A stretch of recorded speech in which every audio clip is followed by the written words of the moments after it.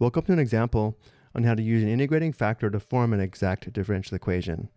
Looking at the given differential equation, it appears as if it might be an exact differential equation, but remember, it's only exact if the partial of m with respect to y equals the partial of n with respect to x, where m is equal to cosine x divided by y squared plus 1 divided by y, which we can also write as y to the power of negative 2 cosine x plus y to the power of negative 1, and n is equal to x divided by y squared, which we can also write as x y to the power of negative 2.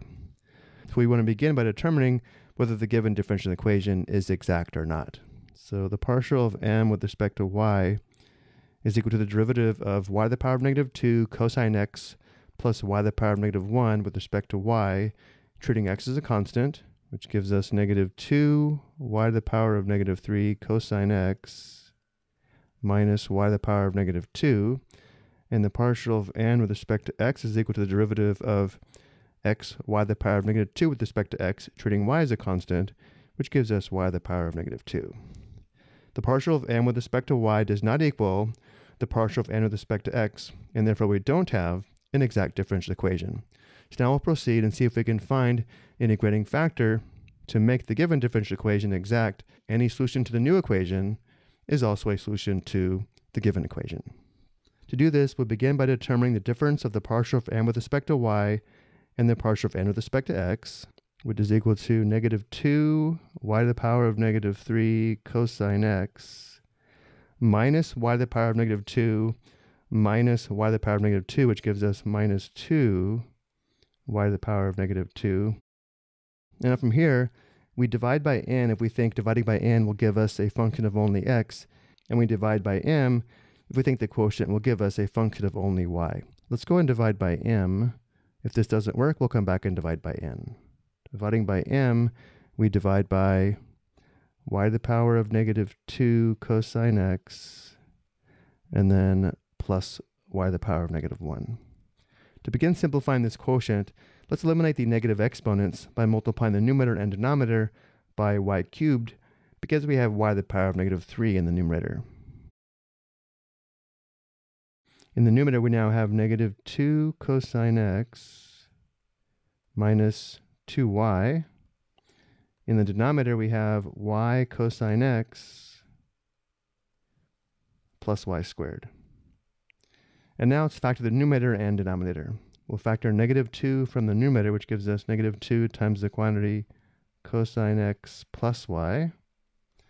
And we'll factor y from the denominator, which gives us y times the quantity cosine x plus y. This is good news. Notice how this simplifies. Because we have a function of only y now, we call this q of y. So we now know that q of y is equal to negative 2 divided by y, and the integrating factor is u of y, which is equal to e to the power of the opposite of the integral of q of y dy. So now we know u of y is equal to e to the power of the opposite of the integral of q of y dy, which is negative 2 divided by y dy. Simplifying, we have e to the power of the integral of 2 divided by y dy, which gives us u of y equals e to the power of 2 natural log absolute value of y. We'll include the plus c later.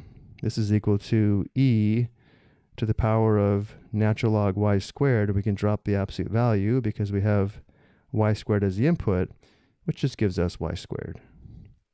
So now we're going to multiply both sides of the original equation by y squared.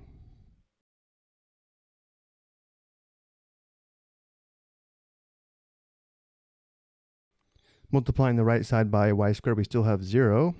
And now let's go ahead and simplify. We have cosine x plus y times dx plus x dy equals 0. And now we should have an exact differential equation. Let's continue on the next slide. Let's first check for exactness, where m is now equal to cosine x plus y, and n is equal to x. The partial of m with respect to y is equal to 0 plus 1 or 1, and the partial of n with respect to x is equal to 1. So now we know we have an exact differential equation, and any solution to this equation is also a solution to the original differential equation, where the solution is big F equals c such that the partial of big F with respect to x equals m, and the partial of big F with respect to y equals n. From here we can integrate both sides of the first equation with respect to x, or integrate both sides of the second equation with respect to y. Let's integrate both sides of the first equation with respect to x, which gives us big F of x comma y is equal to, now when we integrate the right side, because we integrated the partial of f with respect to x to find big F, we won't have just plus c for a constant of integration, we'll have plus a function of y, which we'll call a of y. So big F is equal to the integral of m with respect to x, where m is cosine x plus y dx, which gives us big F of x comma y is equal to sine x plus xy, again plus a function of y. We have to have plus a function of y here again because we integrated the partial of f with respect to x to determine big F, and recall to find the partial of big F with respect to x, we treated y as a constant, and therefore when we integrate with respect to x, we don't recover the part that was a function of y. And now we can determine a of y using the second equation, the partial of big F with respect to y equals n. And the partial of big F with respect to y is equal to the derivative of sine x plus xy plus a of y with respect to y, treating x as a constant, which gives us x plus a prime of y. And this must equal n, where n is equal to x. Well, if n is equal to x, a prime of y must equal 0. And if a prime of y is equal to 0, we could integrate both sides of the equation with respect to y to recover a of y. But if the derivative is equal to 0, we should be able to recognize that a of y is equal to some constant, which we'll call c sub 1.